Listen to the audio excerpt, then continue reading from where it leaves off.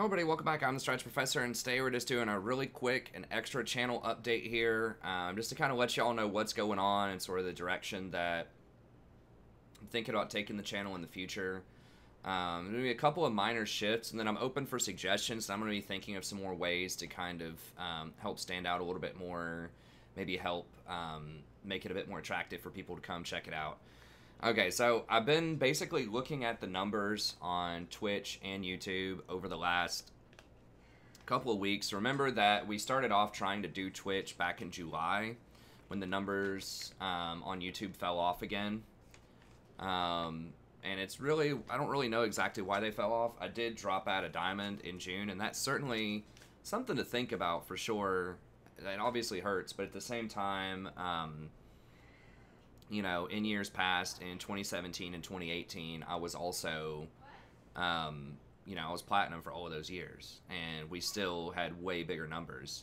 You know, in 2018, like in the spring, before we got to, before kind of the ADC apocalypse in June, we were getting between 180 to 220 viewers, and even back in 2017, you know, we were still getting like 100 to 150 viewers, and we were a relatively new channel with only like 9,000, 10,000 subs.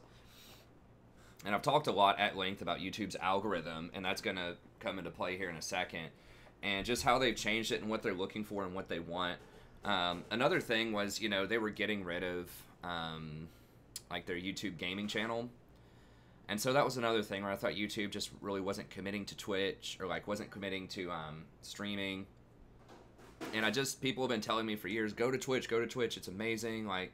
They have all these, you know, emotes. That's where all the, you know, that's where all the money is. They have all these extra ways you could monetize. They got the bits. You have the YouTube, whatever, gifted subs, the Prime subs. That's what I was looking for.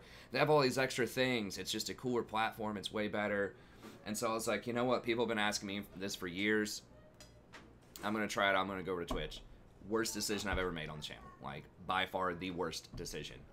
And there's a few reasons for that. Number one, viewership's not there. Like, just nobody watches that. I know it seems ironic because Twitch, like, you know, all of the big name streamers, most of them are still on Twitch. And, like, Twitch gets the most majority of people to watch it over any other platform. But the problem is that it's hyper concentrated at the top. If you are not on the first page, if you are not getting over 1,000 views or whatever, it's almost impossible for people to find you. Like, yeah, they can go search through the search engine, but why are they going to go down 3 pages when they could just go for the top person, right? And so it's extremely top heavy. There's very little way to distinguish yourself, and I've been saying that for years, but for some reason I was like, okay, you know, my channel's big enough. We've got like 27,000 subs. You know, we were getting, even at kind of our low points, we were getting between 100 to 125 viewers a night. So surely we can get to 75, partner, maybe Twitch will promote me a little bit more, maybe, you know, I didn't expect to get invited to events like Twitch Rivals and stuff, but I was like, okay, maybe they'll promote me, you know, under suggested videos for when people are watching other supports or something like that. Maybe I'd get something out of it. It's like, no. We're only getting like 55 viewers on average on Twitch, which for a lot of people would be great, but that's obviously not great when you're used to getting 100 to 125. Twitch also does not give you any ad revenue at all unless you're a partner. So I lost, you know, over $1,000 trying to switch over for that month and a half. Not to get like too specific about the numbers, but it was brutal. Like, I lost a lot of money trying to switch over there because just a lot of our viewers just didn't want to go to Twitch. You know, I thought we had such a devoted fan base that, you know, a lot of people would go over there, but when push came to shove, a lot of people were like, I'm just not going to watch, you know? And a lot of people weren't watching the replay either because people want to watch, you know, people want to watch the live stuff, which I totally get it. So, and there were, you know, there were a lot of, you know, devoted people that came over and just follow me anywhere, and I really appreciate that. But there's obviously a very sizable portion that platform matters a lot, and they really, really prefer YouTube for a variety of reasons, whether it's technical, aesthetic, convenience, whatever it is, they just preferred YouTube. And so the viewership was just way lower. And then I was like, okay, well, I'm going to split it because we had so many subs. Like, so many people were wanting to financially support on Twitch, you know, in the first month or whatever, we got to 80 subs, and I'm like, okay, that's really good. So, you know, there is a group of people that do want to support, that do want to help out, and so I want to, you know, I want to respect that. I still want to keep doing Twitch stuff, even though the numbers are bad. Maybe it makes sense if I do this a couple of nights a week, just so people can come out, enjoy it, get some good value out of their sub, and, you know, just do it that way. So I wanted to do YouTube mostly, and then Twitch a couple of nights a week, just, you know, for the subs, right? Just so that the people who are supporting get some value out of that, right? At least 8 streams a month for the sub. But that had fell off a cliff when I dropped down to 2 days a week on Twitch. It went from 80 to 20. So it fell off, 75% of the subs fell off because I decided to reduce the days down to 20. And honestly, that's probably just the people that watch me on any platform, whether it's YouTube or Twitch or whatever. And in order to get those 80 subs initially, like I said, I lost all that ad revenue, over $1,000 ad revenue, and then we lost probably 20 YouTube subs, the members, the paid membership things, and whenever I switched over to Twitch, and we lost probably 20 or 30 people off of PayPal. So I'm like negative on this. I'm negative on the ad revenue, lost a ton of money on that, lost money effectively on these subs. So the 20 that are left on Twitch do not make up for what I lost on the paid memberships on YouTube and the PayPal. And YouTube just smacked the hell out of me for not streaming on their platform anymore. I lost so many points on their algorithm. I'm not going to go into all that is, but basically, like, YouTube decides whether they're going to recommend your videos or not based on how many people view them, obviously, and how many people view other content on your channel. And so whenever I took, you know, a lot of my viewership every day over, like, the streaming over to Twitch, then YouTube was like, okay, well, we're not going to promote you as much under suggested videos. We're not going to let your stuff pop up in feeds whenever you release it as much. We're just going to take down a lot of your visibility. And so the views on the channel probably dropped at least 30%, if not more. The ad revenue dropped a ton, as I mentioned before. The subs now are just like falling off a cliff. So it's just it's a disaster. Like, the whole attempt to try to go to Twitch is a complete disaster. So I apologize for anyone that's been, like, disgruntled or has just been confused about stuff. And that's another thing with, like, people are just so confused. Even though I say this all the time, like, literally in every live stream, I have my schedule down in the bottom left corner. I have it on YouTube. I've done several announcements for it. I say it every video, every guide. I say it all the time whenever I was on Twitch, like what the schedule is. I had it down in the bottom. People were still confused. They didn't know where to find me. They thought maybe I wasn't even a channel anymore, or I wasn't streaming. And so it's just not worth the inconsistency. Like, the 20 subs on Twitch now is not worth confusing the vast majority of my player base. And just, people just get in a habit too. Like, they don't like switching platforms. You know, they just want to know where they can find you anytime, anywhere. They want it on the same platform at the same night, every night. They want that consistency. And so, you know, switching over like that not only, you know, causes all those problems, but some people that would like to watch me just get confused or frustrated, or they don't know where to go, and so they just go find something else to watch. So sorry about that. We tried. I'm not trying to be like inconsistent or pull the rugs out under people, but like I said, this the results of trying this new system, you know, first full-time Twitch in July for the live streaming, and then switching it over to halftime in August, just been a complete and utter failure. So, you know, I figured it was a good time to try it in June. It seemed like it kind of made sense, but statistically, numerically, monetarily, however you want to look at it, it's completely not worked at all. I don't think anyone's really been happy with it either. So it's like not working out money-wise. It's not working out, you know, for the viewers, the fans, the supporters. So we're just going to go back to YouTube full-time, 7 days a week. So sorry if you really like the Twitch. Sorry if, you know, you're one of the 20 people that's still subbing on Twitch. You can still support me there. I'll still, you know, I'll still give you all the perks. So I'm not taking any of that away. You can still get a discount on guides. You can still play on Viewers Night if you want. everything that's a standard perk of being a channel member, you still retain that for Twitch. Okay, I'm just not going to be streaming on that platform anymore for the reasons that I said. It's just a disaster, and it's going to take a while to recover, but I think the only way to recover is through YouTube. Just to consistently stream, consistently put out more content, get, just better numbers in their algorithm, and just try to, snowball it and just work our way back up. So speaking of that, Viewers Night, so it's technically, we'll just say that viewer games are eligible on Sunday, I think is the best way to say it. And I talked about this in the last video as well. In that we're just having really low turnout, and that's just all there is to it, and we've lost a lot of our managers. Mr. Magpie went over to another game. I can't remember the name of it offhand, but he still supports the channel. He still drops in every now and then, but he was telling me just basically like with his work and family situation, he just wanted to do something that required a little bit less hands-on and commitment than League, and so he's playing something that's like a more casual game. So he said he might still swing by every now and then, but nevertheless, definitely a big loss to the community here. Everybody loved Mr. Magpie.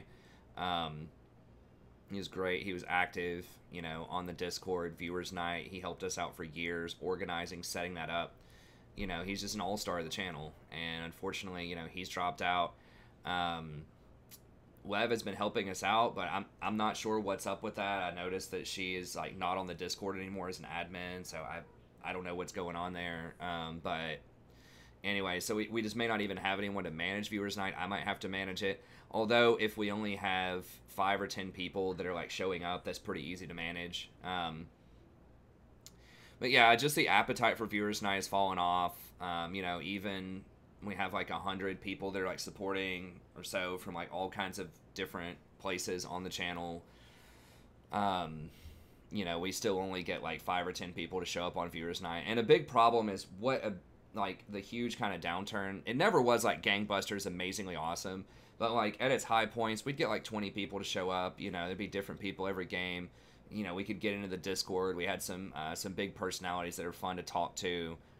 Like Celaguara, Kleenex. Like just people that are just a really good presence. For the channel in terms of like the banter that they have. Kind of the wit, the camaraderie, and things like that everywhere. And so, just charismatic, big personalities. And then, some of those people have dropped off. So Aguara, I don't know what's up. He's, had some family stuff going on for a while there, and he hasn't been around for a while. And then, Kleenex is over playing other games now. Like Roach still comes in and hangs out with us sometimes, but he's kind of busy with things too. So it's a combination of losing kind of a lot of these big personalities that made it fun to collaborate and to talk with them during Viewers Night, made it kind of lively for people, I think. And then, just a lot of our high elo people also stopped attending, and primarily the overwhelming thing that I heard from a lot of people is just they just thought it was low quality games. Us just constantly getting blown out and just being really difficult and challenging to win. And it's just tough to balance that because we have people that are in iron and bronze, and they're getting matched up against people that are in gold. They're off-rolled. It is very difficult to get high quality games in that situation.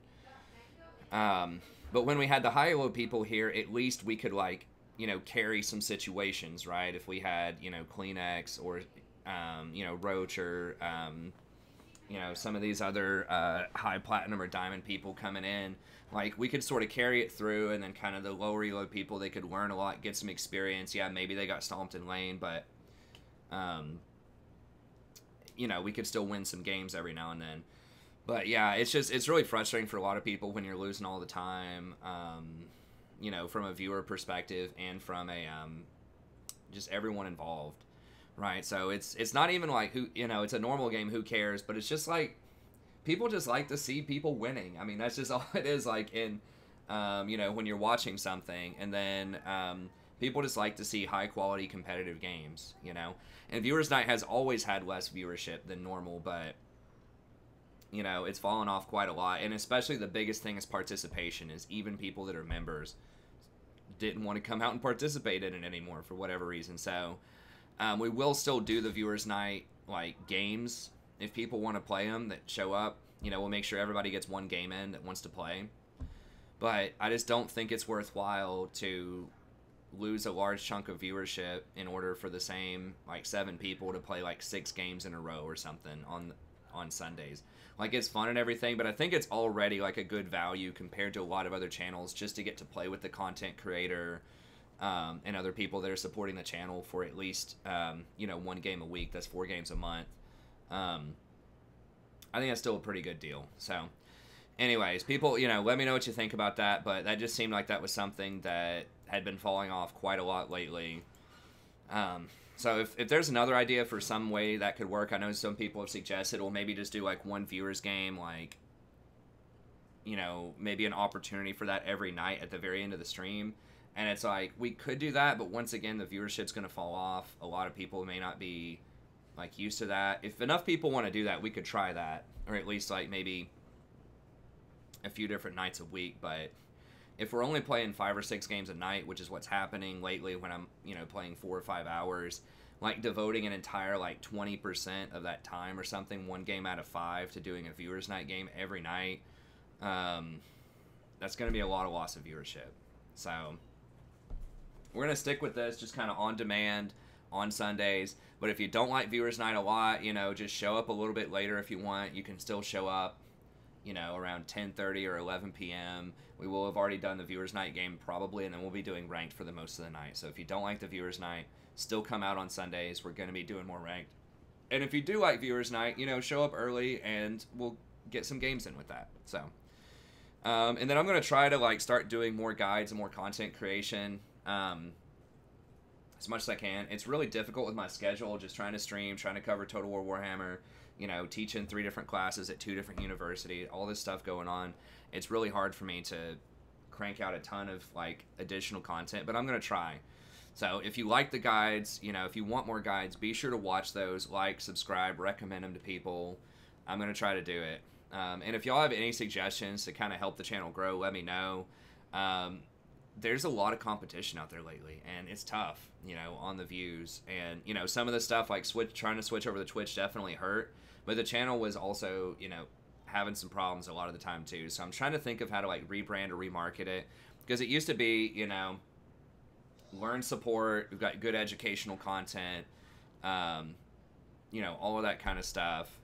But now there's so much of that, right? There are at least like 2 other supports that I know of that also are running channels, and they're higher ranked than I am, and they do kind of the same type of spiel that I'm doing, but they're higher ranked.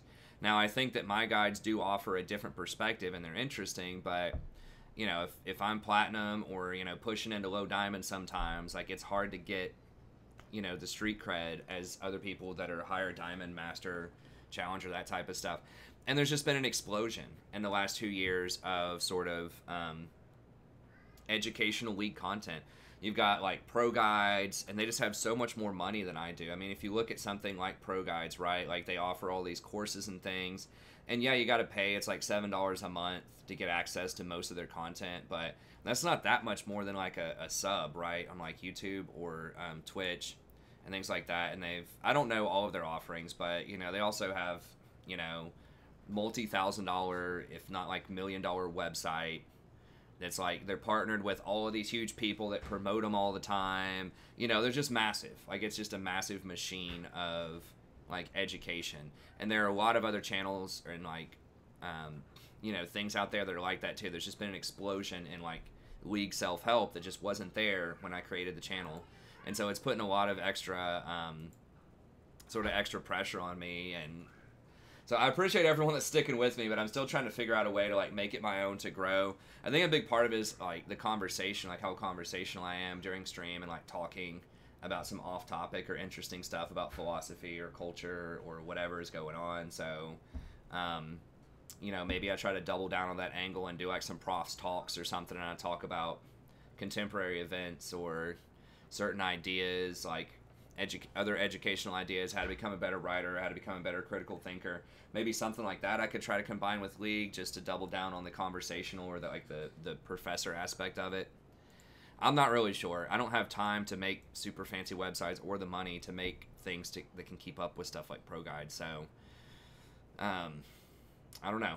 I'm just gonna think and just kind of think about sort of what's going on. But if you have any ideas, if you think there's anything else that I could do to kind of that would get your interest or other people, or just a way to like rebrand or think about the channel. I'm still gonna have all the standard stuff I have right now, the streaming, the Total War, trying to do like more guides. I think more guides would definitely help in depth. But if there's something else that could just get people more involved or more interested in the channel, we tried doing the Discord.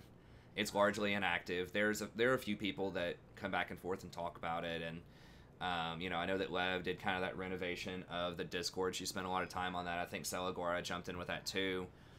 I don't think it's done that much. I mean, it was really nice of her to do that, and we're trying, but I can't be on there. I just don't have time to be on there 24/7, like answering stuff and like trying. I don't even know, creating stuff on the Discord. And the viewers night lately has kind of been a flop too, so I don't know. I'm open for suggestions. So we're going to keep the Discord. People that want to do the viewers night, we'll check that out. But anyways, that's going to be it. Just keeping you up to date. So the biggest thing is YouTube. Every day starting around 9:30 p.m. Eastern Standard Time, going to like 1:30 Eastern Standard Time, and then the viewer night, sort of condensing, making it smaller, making it only part of the night, and then trying to come up with more guides. But anyways, that's going to be it. Thank you very much. Let me know what you think, and I'll see you next time. Have a great day.